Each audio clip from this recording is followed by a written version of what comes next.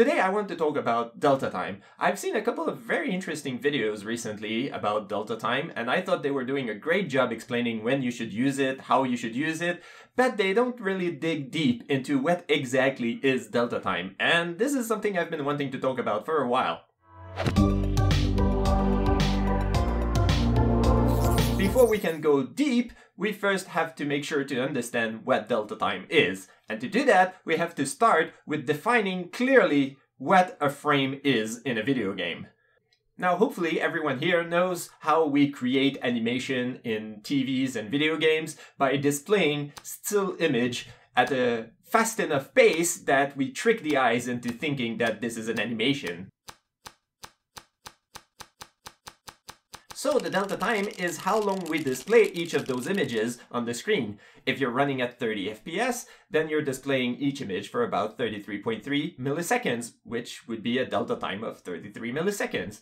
Now, in a movie, there's really nothing happening in between each frame. We're just waiting to display the next image. But in a game, we don't have the next frame. We have to calculate it. We have to compute it.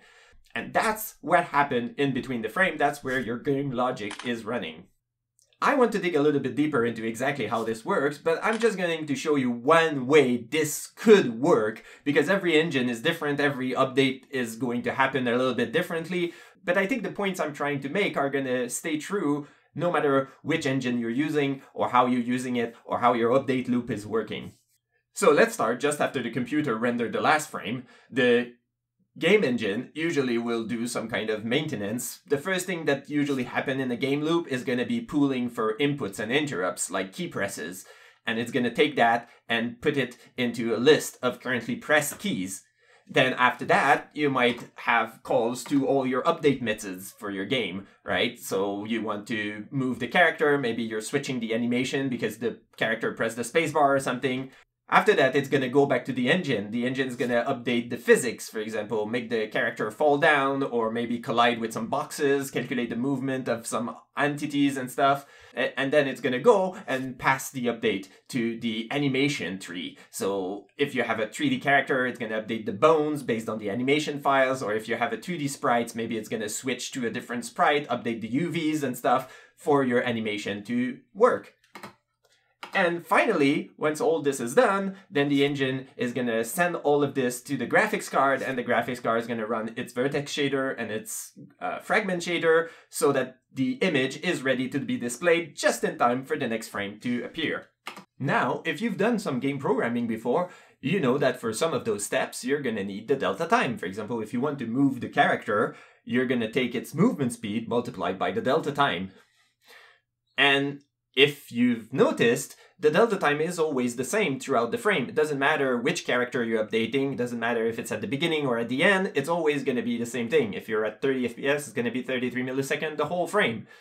But how does the computer know how long it's going to take you to render the frame? It hasn't finished calculating it yet.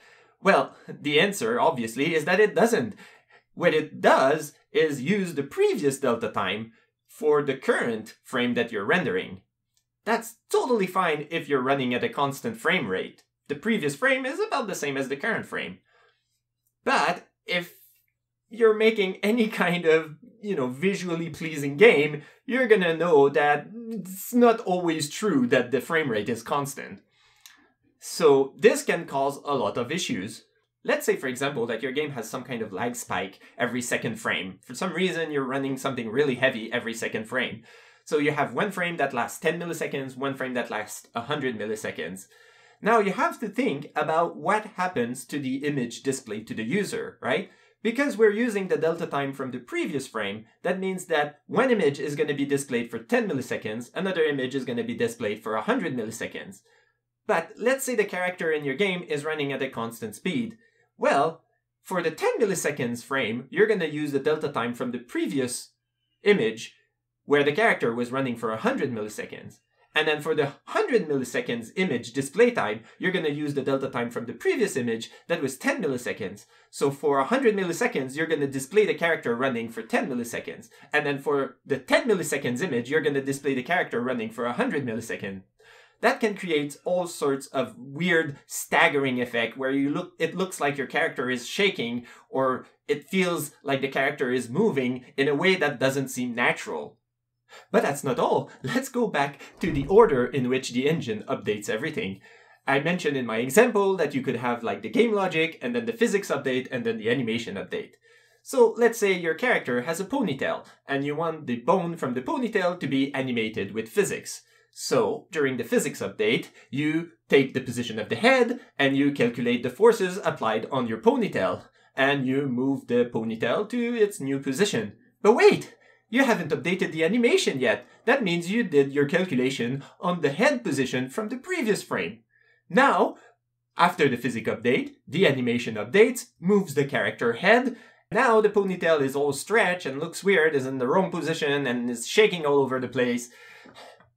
Thankfully, there's always a couple of tricks you can use. You can try to move the update, make the physics update happen after the animation. But then, you might run into issues where your character goes through the floor because you're moving the feet with the animation, but you haven't updated the physics, so you don't know that you're actually going through the floor or the stairs or stuff. And this is one of the biggest source of most issues you'll find in even big AAA games. And that's also why often you see physics clothing simulation and stuff happening, just with animation, or that very limited physics animation. It's because it's very, very hard to get right.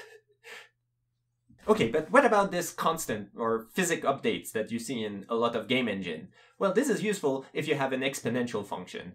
When is that? Well, the best example I can give you is a camera following the player. For example, the camera is 100 units from the player, so you divide by 2 and you move the camera 50 units. And then the next frame, you divide by 2 again, so you move the camera 25 units. And again, 13 units, and then 6 units, and then so on. Now, if you plot this on a graph, you'll notice it looks incredibly a lot like an exponential function. Actually, it's perfectly an exponential function.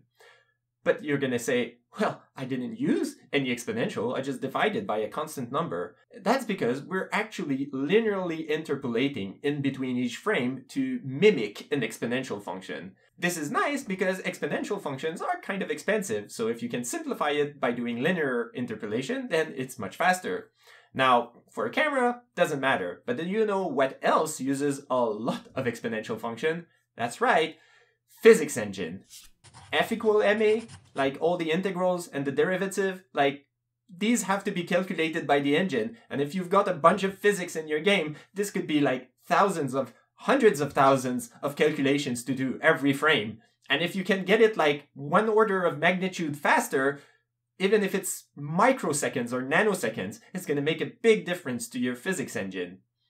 So it's really nice to be able to use linear interpolation, but that simplification assumes that your frame rate is constant. If you have a frame rate that's all over the place, then weird things can happen, and it's especially true for these interpolation. Here's the previous example, but instead of having a frame every 33 milliseconds, I put my frame rate all over the place, sometimes 10 milliseconds, sometimes 60 milliseconds. It's random. And you can see we're not following the same curve at all now. We even sometimes overshoot and have to go back, which the last thing you want when you're playing a game is to see your camera shaking like crazy. But that's fine. Who said that we need to update a frame at the same rate as the visual? Of course, if you're trying to display something on the screen, kind of a good idea. But the physics update doesn't really care about anything displayed on the screen. It just wants to run some logic on the CPU. So what we do is we put an update inside our update, and we run it at a constant frame rate.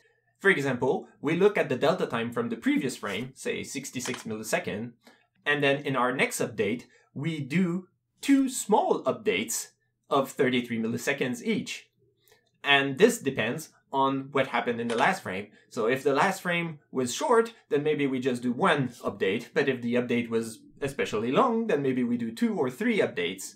Oh, but that opens a whole bunch of other cans of worms, because now you have to deal with multiple delta times, and you don't know where you are, right? Maybe the last frame took 70 milliseconds, but your constant frame rate is 33 milliseconds. Okay, so you can run 2 updates, but you're at 66 now, but your update is at 70. And now you have to deal with like the real time and the delta time, and they're not always in sync, and they're not always in sync with the constant update.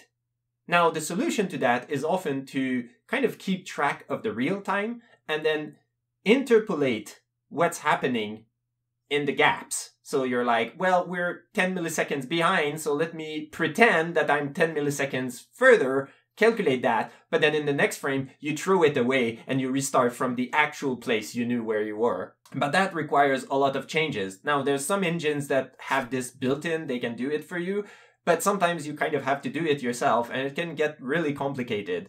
But if you don't do that, then you run into situations where sometimes you'll see the camera move a lot, sometimes move just a little, because one frame we did 1 update and then one frame we did 2 updates or 3 updates.